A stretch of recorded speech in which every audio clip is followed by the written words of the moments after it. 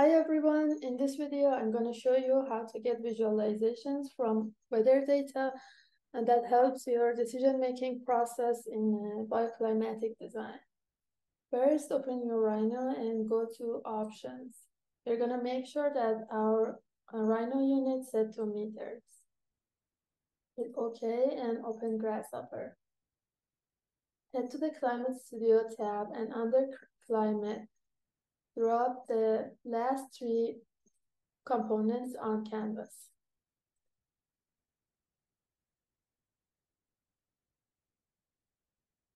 Now I'm gonna feed all of the information that these components require to make those charts.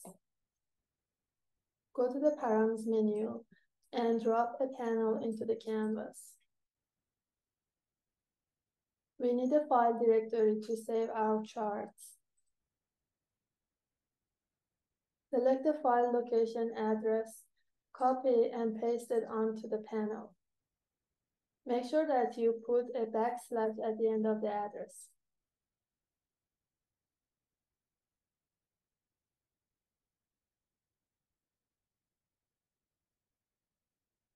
Give your chart a name.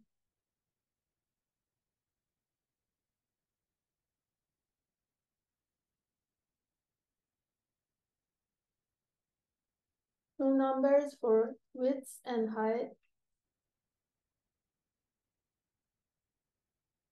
These numbers are also going to define the resolution of your chart. Then we need a weather file.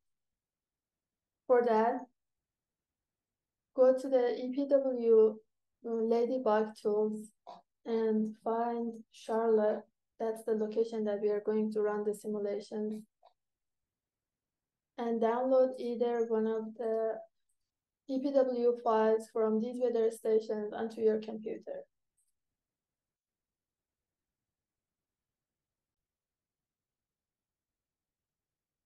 The weather file is going to be a zip file. Extracted and go back to your Grasshopper canvas. Drop a file path component on canvas and right-click on it, select one existing file. Find the weather folder that you just extracted and select the file that ends with EPW. Hit open and feed all of this information that you just made into this component. And lastly, I need a Boolean toggle to create the plot.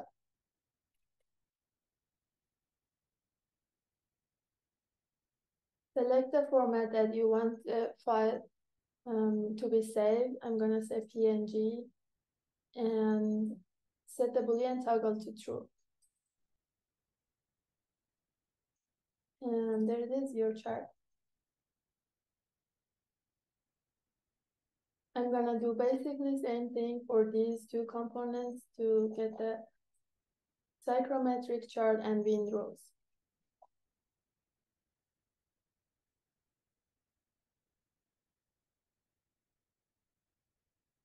Before you connect the information, make sure that you rename your chart. Otherwise, it's going to rewrite the new chart on the one that you already made.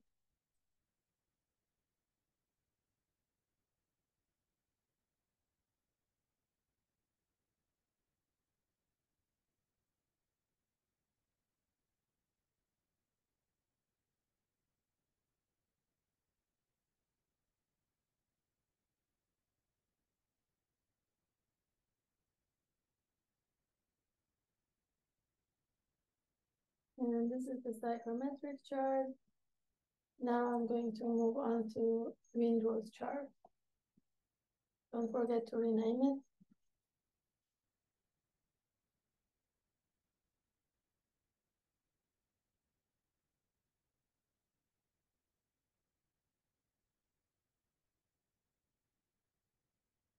Select the file and the chart format and set the Boolean toggle to true. And here is the windrows for Charlotte.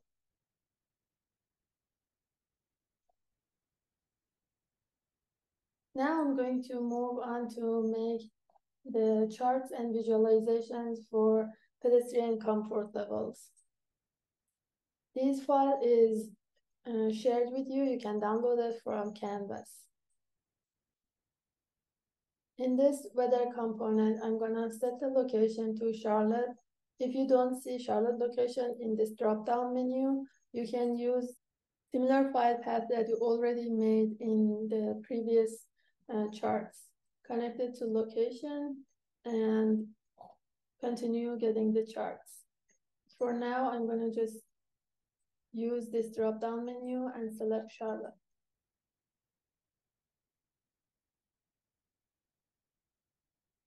The Universal Thermal Climate Index component is going to iterate through all of the hours of the year, which are 8,760 hours, and assign a value from -5 to 5 to each hour based on the cold and heat levels of cold and heat stress.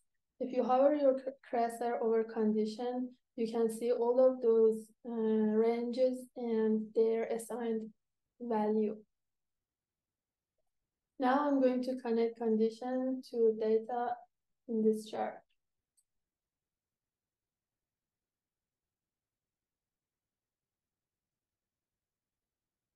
If I give it a file path, it's going to save the chart into that location.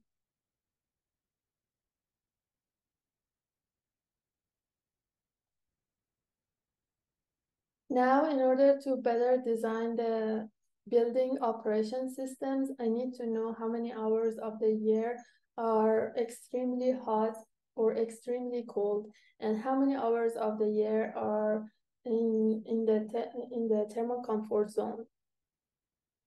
So for that, use less than component. This is the first list of first numbers, and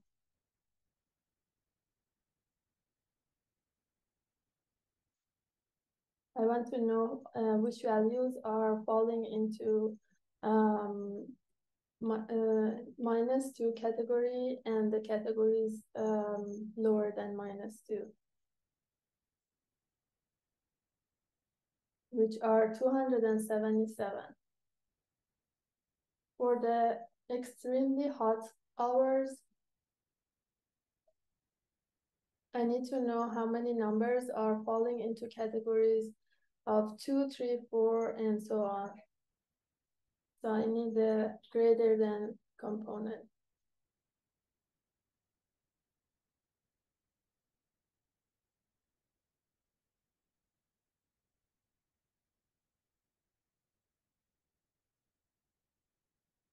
Hours with extreme heat stress are 290 hours.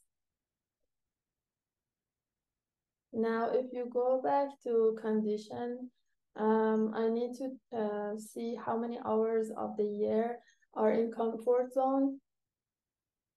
So no thermal stress assigned to 0. If I include slight heat and cold stress, then I need to see how many hours are falling in between -1 and 1. So I'm gonna need greater than and smaller than.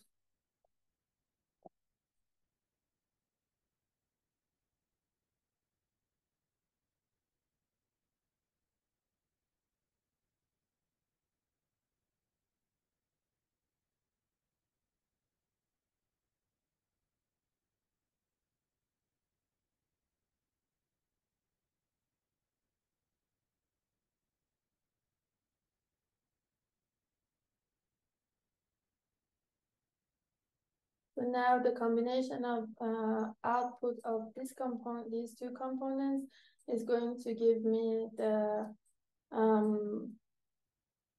thermal comfort hours. So I need the N.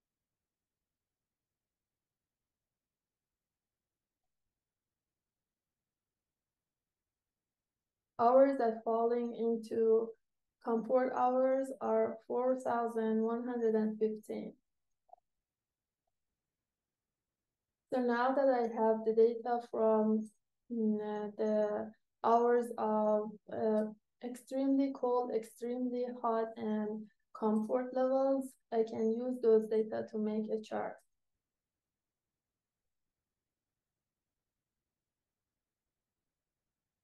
And here it is. It's the monthly comfort hours and cold and heat stress hours.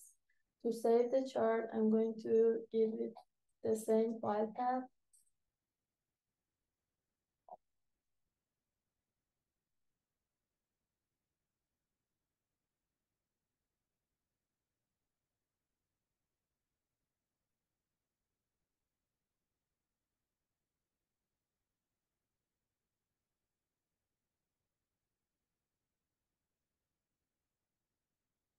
Define a name and connect it to PDF.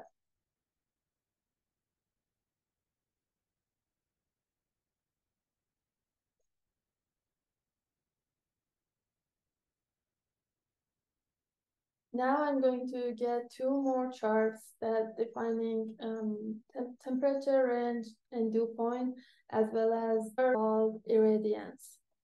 Using same component, same weather component, I'm gonna select Charlotte as my location.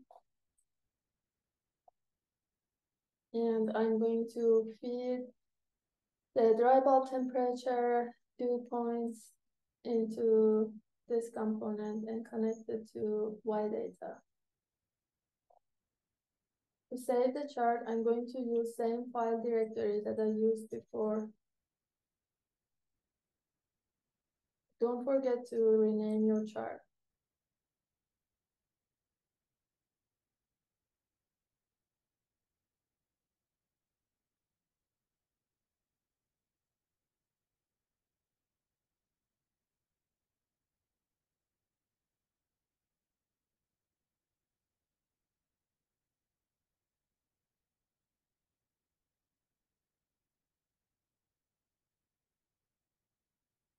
Using direct normal irradiance and diffuse horizontal irradiance, I'm going to plot the irradiance levels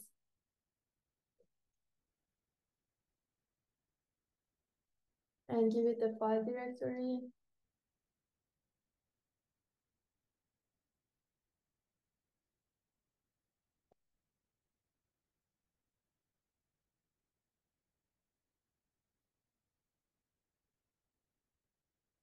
And here is the irradiance chart. That concludes in this video, and I'll see you in the next video with more simulations.